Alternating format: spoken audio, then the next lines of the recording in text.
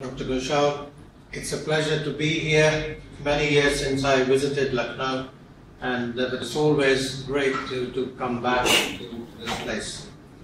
And I'm also pleased to see a few surgeons in the audience as well, because I thought I was rather lonely and the only person who's a surgeon in this audience.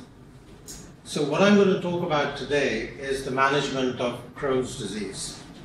Now, Crohn's disease is managed not by just physicians or just surgeons, it's teamwork. Surgeons and physicians, they run joint clinics, they manage these patients jointly.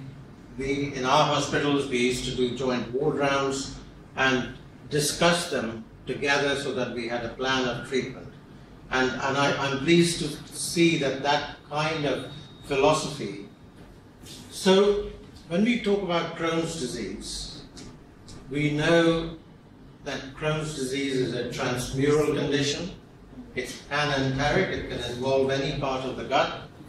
It's characterized by granulomas and skin lesions, which means it's patchy in nature. It can result as complications in strictures, fistulae, and involve the perineum, which is referred to as perineal disease. And it has, like colitis, has a relapsing, remitting nature. We can classify it according to the geography or the anatomical location. So, which is, if it involves the terminal ileum, it's L1. If it's involved the colon, L2, ileocolon, L3, L4 when it involves the upper tract, and L4 when both the upper and the lower tract are involved. And when we throw in the pathophysiology with it, then you can further classify it. So if it has stricture formation, then it's B2, B1 is without a stricture, B3 is penetrating internally, and when it involves the perineum or perianal disease, then it's B3P. So to communicate with the medical fraternity at large, you can just simply say somebody has L1 B3P disease, which means the ileum is involved and the patient has perianal disease as well. So it makes communication a lot easier and a lot more specific so that we know what we are talking about. It is becoming more prevalent, but at the moment it's about 44 to 201 per 100,000 patients. So that is the prevalence of Crohn's disease at present, and as I said, it is increasing. Half of these patients, approximately half of them in their lifetime, will develop perianal disease. And what is important is 20% of these patients will need hospitalization every year. So it's a huge burden, healthcare burden. So 1 in 5 Crohn's patients will need hospital admission every year. And when we look at surgery, about half of them will need surgery in 20 years from diagnosis. So, and the other important thing is that although a lot of new therapies have come on the scene, like the biologics, it has made no impression on the need to have surgery. So yes, we can keep them in remission, but when it comes to the risk of having surgery, it has not changed. So that brings us to the economic burden of Crohn's disease. How much does it cost to treat this? If we look at the American figures, it costs about $10.9 to $15.5 billion every year to manage Crohn's disease. If we look at Europe, it's not very dissimilar, 2.1 to 16.7 billion euros in the Western countries. And these figures are not current. These are from before the biologics were introduced. So if we throw that economic burden in, the cost almost is double. So it's a huge drain on healthcare money. And also, it goes without saying, greater the disease activity, higher the cost. It takes a lot more money, many more dollars to manage that patient who has a greater degree of disease activity. So what do we have available to manage Crohn's disease? If we look at medical treatment, this sums up what we have available. We have antibiotics. So a lot of these patients, when they first present to us, they have an element of infection because fluid has oozed out and formed a collection around the involved gut, and that responds quite well to antibiotics, and the mainstay of that is metronidazole. Steroids, as you all know, are used heavily in the management of Crohn's.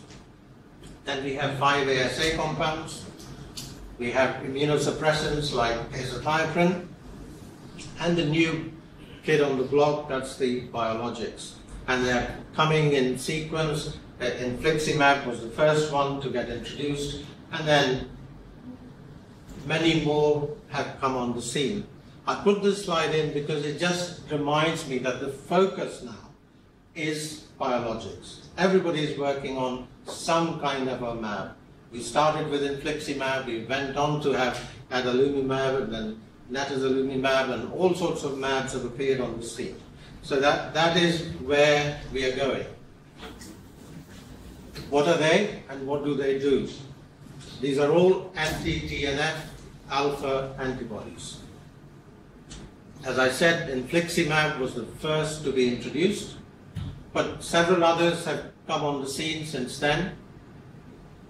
There are concerns regarding the use of biologics, and these mainly are infections, psoriasis, immunogenicity, and cancer.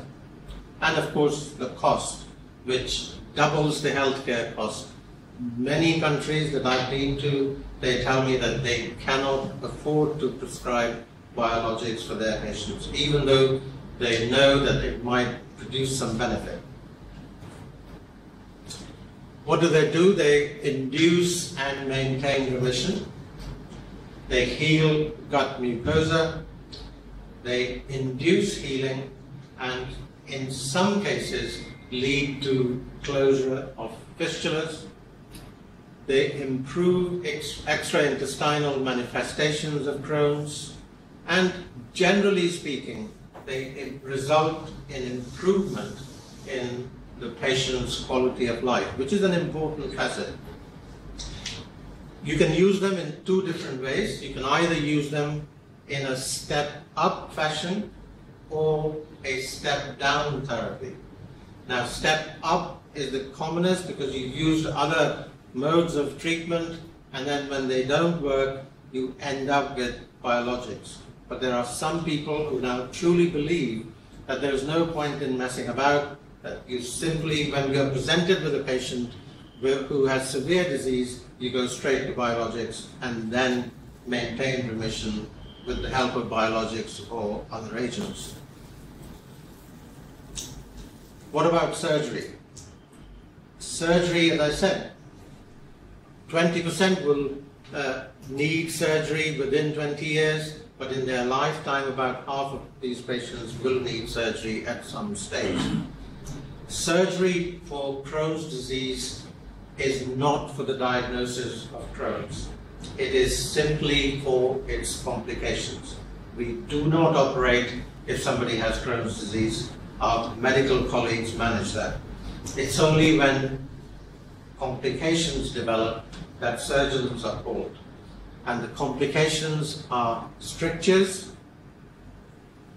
fistulating disease, and perianal disease.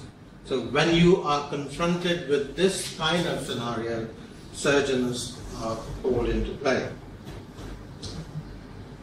As I said, 80% will require surgery at some stage, and if you break it down, 10 to 30% will need, from the first operation, this is not the first operation, up to a third will need reoperation at 5 years. So just one operation is not enough. These patients, they keep coming back with complications and will need surgery repeatedly. At 10 years, 30 to 40% will need reoperation. At 20% following 20 years following first surgery, 50% will require reoperating. So the magnitude of the problem from a surgical standpoint is quite large, and that has to be kept in mind. Just to show you some pictures, this is what a segment of Crohn's looks like. I don't know if there's a, is there a pointer? Do we have a pointer? No? Pointer. So, mouse? So, pointer will not work. Because you see, they are also seeing, so you can use mouse. Oh, okay. All right. Just to change the slide when I try to use it. Okay, you can see in the middle where there is fat encroachment, that is the area which is beginning to form a stricture. And so that's what Crohn's disease looks like. So if I come here and show you, this fat here, this is mesenteric fat, and that is coming onto the bowel surface from both sides, and that's the segment which is affected. Bowel on either side is normal. So that's a relatively mild disease. In a patient with severe disease, you begin to see something like this. Multiple strictures, a combination of long and short strictures. So on your left, at the top hand, you see there's a long stricture there, a little bit of normal gut, and then what we call sandbagging. So that's a short segment of dilated bowel because there is a narrowing further downstream.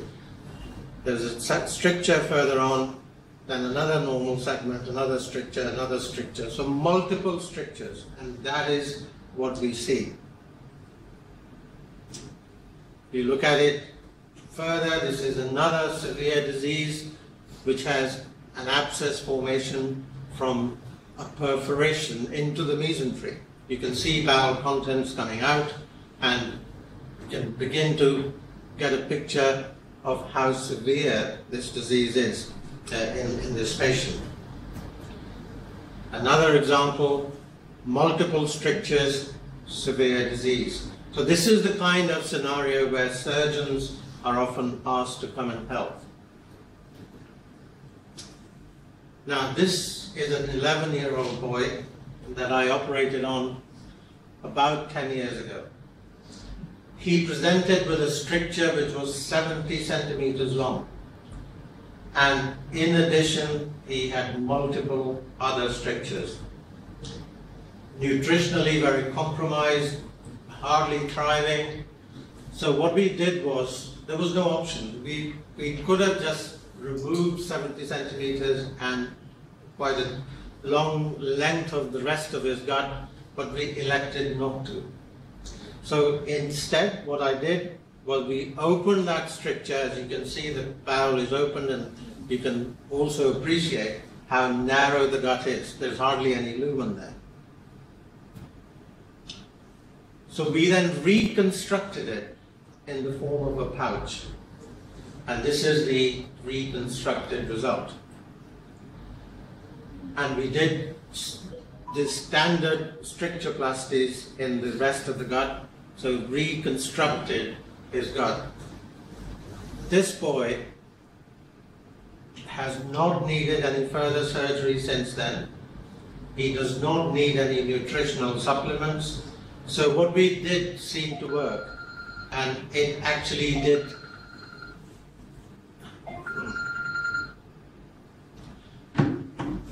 do the trick. So a bit of thinking, rather than just simply go and resect, throw it in the bucket, leave the patient with a short bowel, does not always help.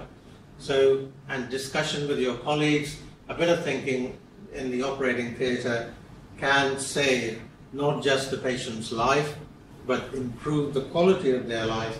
I mean, you can imagine an 11-year-old on total parenteral nutrition for the rest of his life. Not a very charming prospect for anybody. Now, I know at the moment this is all laparoscopic, robotic, but all the surgery that I have ever done for Crohn's disease has been done through an incision like this.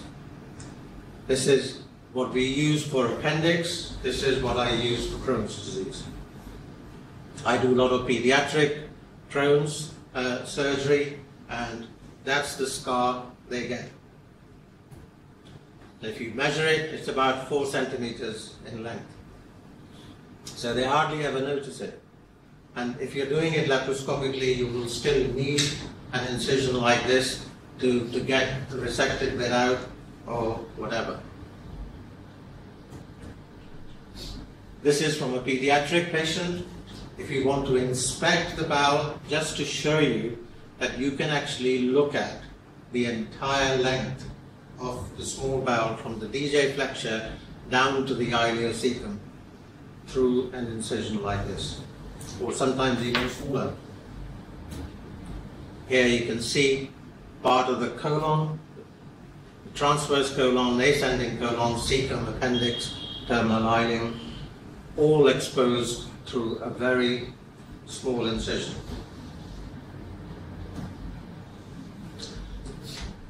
What do we do when we talk about strictureplasties? This is what we do. You identify the stricture and then you make a longitudinal cut, as shown with the help of a diathermy. That's what I use, but you can use a knife. And then you sew it transversely.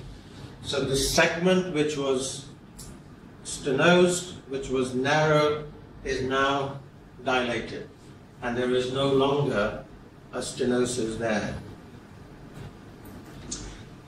Sometimes, as I said, you have longer strictures, so you modify the operation. So instead of doing what I showed you in the previous slide, you do this, which is a Finney type of strictureplasty. So you open the entire stricture and then you reconstruct, as you can see in the diagram here. Occasionally, it's too tricky for people to do what you saw in the previous 2 slides.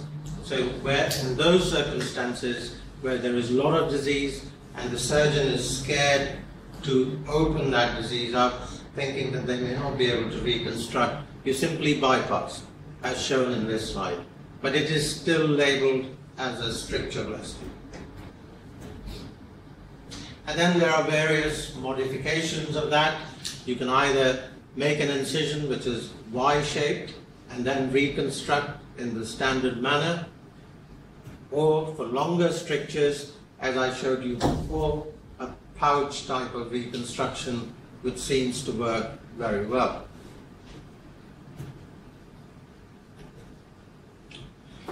Occasionally, when there is a lot of disease present and it's not a fibrotic stricture, you may be advised to remove a disc of the involved bowel and then reconstruct it as a strictureplasty, as shown in this diagram here. So yes, it's all very well to talk about strictureplasties. Does it work? Let's look at some of the data. This is a review that Vic Fazio published from the Cleveland Clinic in 2007. This is a meta-analysis of 23 papers, 1,112 patients, 3,259 strictureplasties. So quite a large experience. 59% of these patients, they'd had previous surgery. 61% they needed concomitant resections. And the age range, because it is a disease of the young people, was 16 to 55 years. all of these strictures, they were fibrotic strictures, which is a separate entity to strictures from active disease. Most people do not attempt to do strictureplasties for active disease. But that's the experience from the Fazio review. Now, what happened to these patients? 13%, they went on to develop complications from 2 months onwards to 107 months onwards. Symptomatic recurrence in approaching 40% of patients. 30%, they required further surgery for recurrence of disease. And when I say recurrence of disease, recurrence of complications of disease. But the important thing is that site-specific recurrence needing surgery was only seen in 3% of patients. So this was new disease that formed elsewhere, where they had previous resections, previous strictureplasties. By and large, that segment remained disease-free. Who is at risk of recurrence? If you are young, there is short duration of disease and short interval since surgery. Those are the factors, risk factors for recurrence. And the conclusion was that there is no significant difference in recurrence rates after strictureplasty and resection. But there's a huge difference for the patient. The patient can eat and drink normally, they maintain their nutrition normally, whereas if you have resected a long length of gut, then they cannot achieve those functions.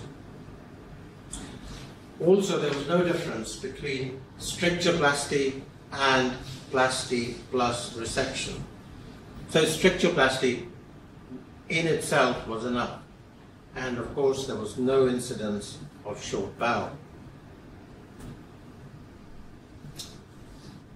Our own experience, this is published data. My research fellow at the time, Pratik Roy,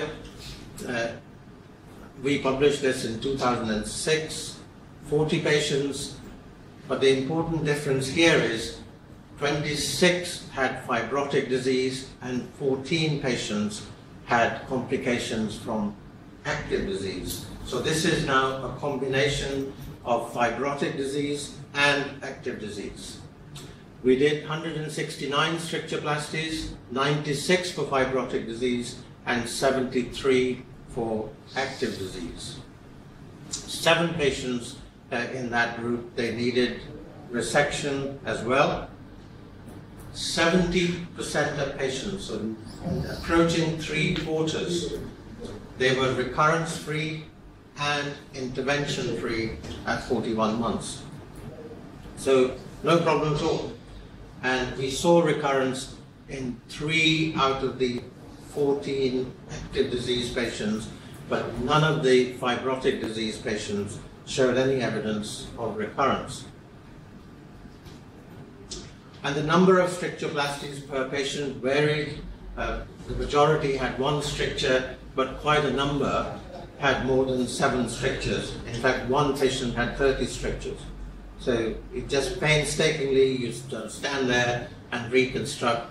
And of course, the risk with that is that the more stricture that is involved, greater the risk of leakage. So you've got to be very careful. But if you see multiple strictures, don't be afraid to reconstruct. You will do well, and the patient will do well as well.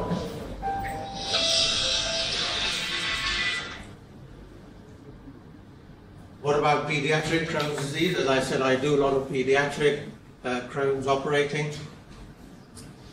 This is an old slide. So we did, at this stage, 47 strictureplasties with no leaks, pre-operation, 2 for restricturing, and for all of these patients, they showed improved nutrition and their growth patterns almost came back to normal. So it is worth considering, it is worth doing. So the conclusion overall is it is safe and effective. It protects against short bowel, and it compares very favorably with resectional surgery. And as I said, patients are very scared of long, ugly-looking incisions. You can do this kind of operating through a very small incision. Any part of the small bowel and the right colon, they are accessible. The other advantage of this incision is that in the future, as I said, these patients will require multiple surgeries. So if you feel that there will be a lot of adhesions in that area, you can always then go to a midline incision, because then you can't do it laparoscopically. So you've got to do open surgery, and the safest will be to open another area, and it gives you access very well indeed. So that's about strictures. What about fistulated Crohn's? We look at the lifetime risk of fistula formation in a patient with Crohn's disease. It's 20 to 40%. In a tertiary center like ours, we see many more patients with fistulating disease. 17 to 85% of our patients have Crohn's, which is fistulating. And the cumulative risk of fistula formation at 10 years is 33%. At 20 years, 50%. So somebody who had a diagnosis of Crohn's disease 20 years ago, about half of those will have a fistula, which will need surgical intervention. Likewise, the cumulative incidence of perianal fistulae in a patient with Crohn's is 20 to 23%.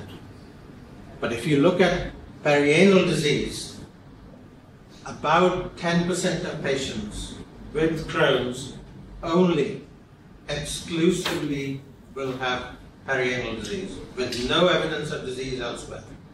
So you have to bear that in mind, that if you see a patient with multiple fistulae in the perineum, they have anal stricturing, rectal disease in the lower rectum, that is due to Crohn's disease.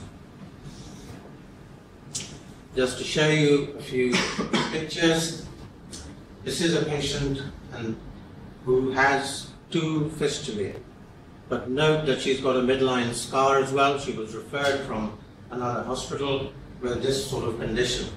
Hardly any weight on her, she's emaciated, 2 fistulae pouring small bowel contents. Another patient, again, previous surgery, as is evident from the scar in the midline, and 2 post-operative fistulae.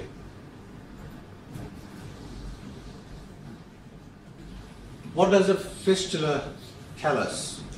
It simply indicates the development of inflammatory process and its extension into the surrounding organs, namely skin and tissues surrounding that bit of bowel.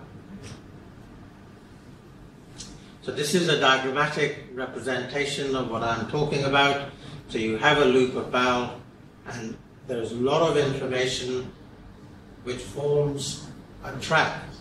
But another loop of bowel comes and gets stuck to the outside of that bowel and establishes a communication, which is a fistula.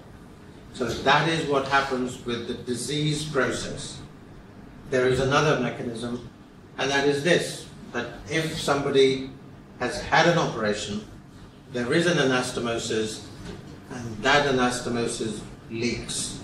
It forms an abscess around the bowel, and then it joins up with the adjoining skin and manifests itself as a fistula, enterocutaneous fistula, and that is often bad news because they're difficult to manage. And that observation is not new. This was recorded by Crohn's himself in 1932, who said that the transmural nature of inflammation predisposes to fistula formation. As the necrotizing process of mucosa of the ileum progresses through its several coats, the serosa becomes involved, and any hollow viscous, usually the colon now becomes adherent to the point of threatened perforation. A slowly progressive perforation is thus walled off, but results in a fistulous tract between the two viscera. So this was observed almost 90 years ago by Crohn's himself, and 6 of his 14 original patients, they had fistulae. So right from its origin, it's been a recognized entity. How do we assess these people? About clinical assessment, you can use contrast radiology, all the modern gadgetry, ultrasound, CT, MRI, the abdomen and pelvis, whatever you think is the most feasible, the most suitable, you use that.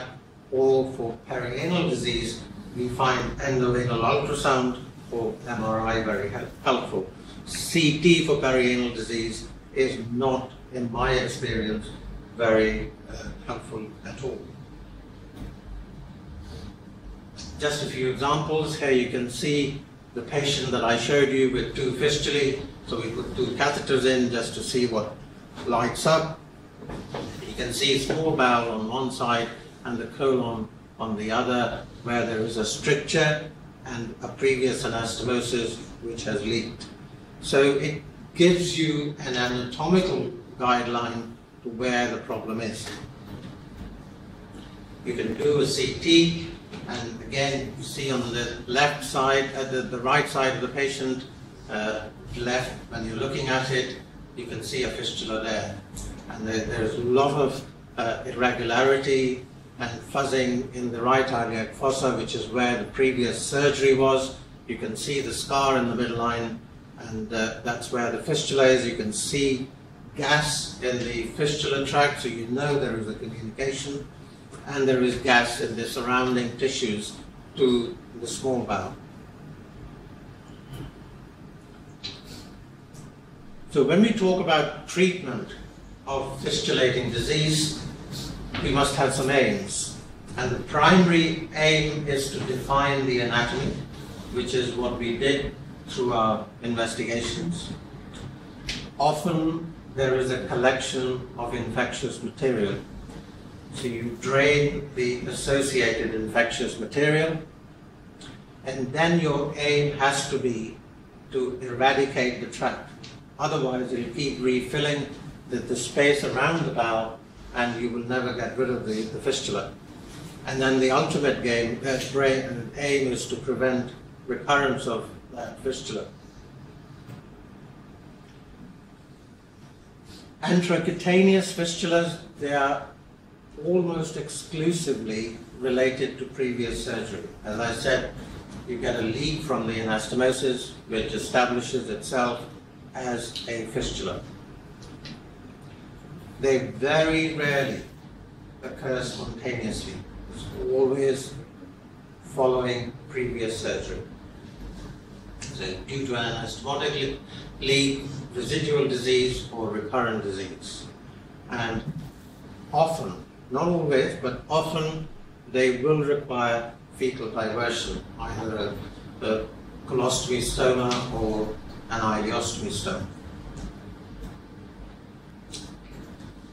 The treatment depends on the location of disease, severity of symptoms, number of fistulae, complexity of fistulae, and whether there is an abscess present or is simply a loop of bowel stuck to the undersurface of the skin and subcutaneous tissues forming a fistula. If we look at the role of medical agents in the management of fistulating disease, 5-ASAs have no evidence of effective healing. Steroids, I will urge you not to ever use steroids for the management of fistulating disease, because use of steroids may actually be harmful for the patient rather than help in management of fistulating disease. Metronidazole, ciprofloxacin, which we don't use now. If we look at the data, Bernstein, he presented some data on fistulating disease and the use of metronidazole in the 1980s. They saw complete healing in more than half of their patients at 8 weeks. But look what happens in the months afterwards. 78% they had symptomatic recurrence of the fistula. Overall closure rates of 40 and 50% reported by Jacobowitz in 1984, and sometimes a combination of drugs such as metronidazole and azathioprine may be quite an effective way of treating particularly perianal disease. Similarly, 6-MP and azathioprine, they can be effective in fistulating disease in controlled trials. So when we look at, again, some of the data, Present et al. In 1980, they reported 40 patients with 55% overall response, complete healing in about a third of patients, but with AZA only, the healing rates were 30%. The pooled odds ratio favoring healing following treatment with 6-MP and AZA are 4.44. And this was Pearson's data reported in 1995. Cyclosporin and tacrolimus, it's effective in patients who are not responsive to 6-MP and azathioprine, but the relapse rates are high. So as soon as you stop the cyclosporin, the fistula comes back.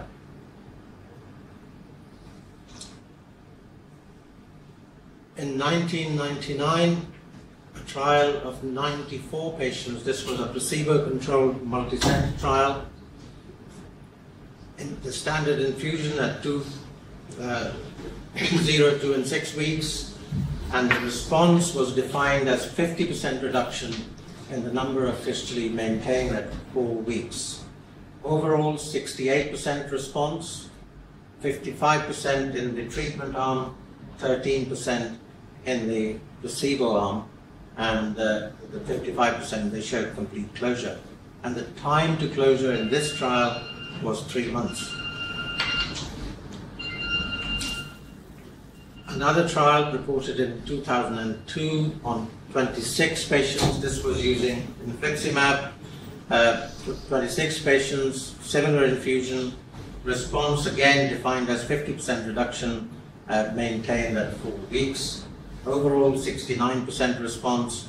6 patients showed complete closure. Surgery required in 14, and 6 continued with draining fistulas. So not a great response to infliximab in this trial, at least. There are factors that influence that. Smoking in particular, it increases the risk of getting ileal disease, and also increases the recurrence following surgery.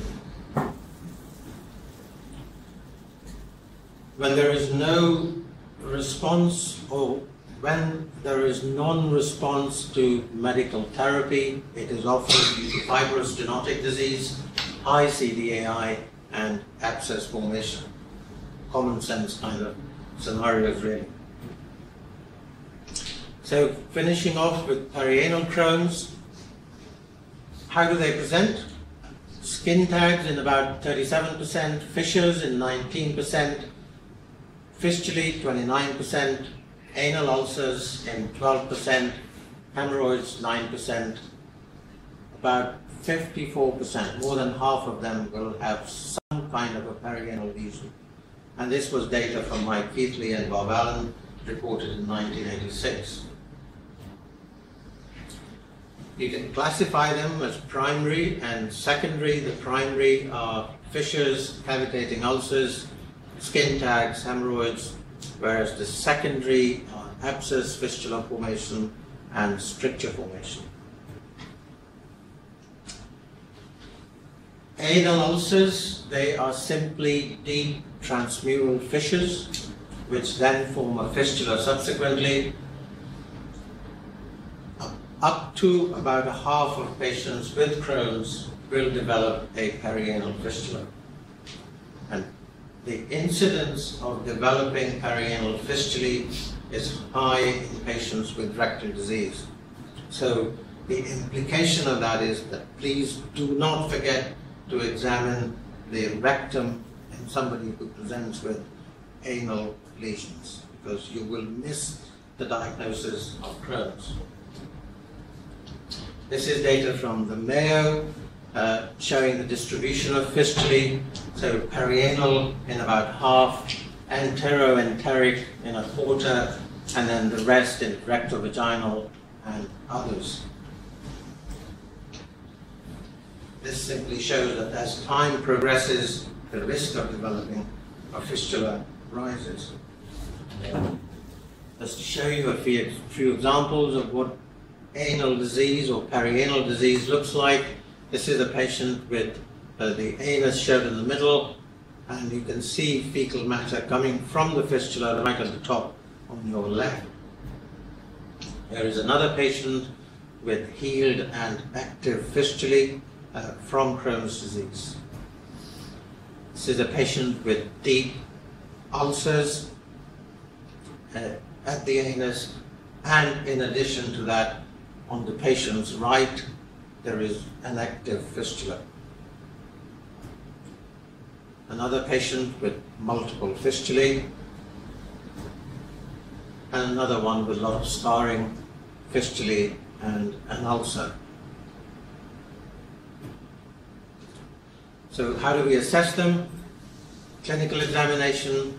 In my experience, endoanal ultrasound is one of the key things that gives you a lot of important information on perianal disease from any source, let alone Crohn's disease. You can use MRI scanning, EUAs, or sometimes a combination of these factors, EUA and endoanal ultrasound is often very useful, or MRI and EUA is needed to make an accurate assessment and accurate diagnosis. Just an example of endoanal ultrasonography, you can see fistulas. If I come and show you here, you can see this white dot there, there's a fistula there. You can see a fistula tract here, you can see a fistula here, and a fistula there. It gives you quite a precise assessment of where the fistula is. On the MRI, you can see the fistula tree as it opens into the rectum and the anal canal. Treatment options, you have medical options and surgery. Antibiotics, when it comes to medical options, they form the mainstay of medical management of anal disease or perianal disease. And up to a half of these patients, because there is involved sepsis around the perineum, they will show some response to your medical therapy. And it's not treatment for 1 week or 2 weeks. I will leave them on antibiotics for a minimum of 3 months if you really want to see good response. And sometimes you can use antibiotics as a bridge to azathioprine therapy. So azathioprine will take time to take effect. So you can start the patient on metronidazole and then start them on azathioprine at the same time and withdraw the metronidazole when azathioprine kicks in. Again, if we look at the results with azathioprine, up to 50% healing reported in 1995 with cyclosporin, 83% in initial response, but as soon as you convert the patient to oral therapy, the disease recurs. And infliximab, again, about 50% or just over 50% achieved fistula closure in the EXO-TRUE trial. If you look at a recent meta-analysis of all of this, reported in 2016, anti-TNF in approaching 1,500 patients. This is a case series, complete fistula closure in up to 93%, recurrence in up to 40%. But when it was randomized and placebo-controlled, which is 4 studies in that meta-analysis, there was no significant difference between closure or recurrence rates. So it shows you the importance of level 1 evidence. When they looked at seton fistulotomy, done in 305 patients, complete closure in 13.6 to 100%, but recurrence was 0 to 83% as well. And when they combined seton and anti-TNF, there was complete closure in 100 against 82%, and recurrence again in a much smaller percentage compared to just TNF alone. This meta-analysis had some limitations as well. The group was heterogeneous. The sample size varied from one paper to another. Duration of anti-TNF alpha treatment and seton placement was not mentioned, and the follow-up was short. So it wasn't gospel, but it gave us a guideline as to which way to turn. So the principles of surgical treatment, adequate drainage of sepsis and perioperative antibiotics, adequate assessment, drainage seton to prevent further abscess formation, stoma, which will show initial improvement in a very high percentage of patients, and definitive surgery only in the presence of fistulae. Proctectomy has poor wound healing and formation of perineal sinuses under these circumstances, so do not consider it as a first option. Just a few examples. This is a patient with multiple fistulae which were laid open, and then this is a rectovaginal fistula treated with a seton. And just to finish, if we look at the difference in fistula in ano with and without rectal inflammation. If you take patients who have no rectal inflammation, they show excellent response and a very low rate of recurrence. And as a guiding principle, you treat them with standard fistulotomy without any hesitation. On the other hand, when you examine the patient and there is evidence of rectal inflammation, if you treat the fistula in a patient with rectal inflammation, they will be late healing, the recurrence rate will be high, and often they will develop incontinence.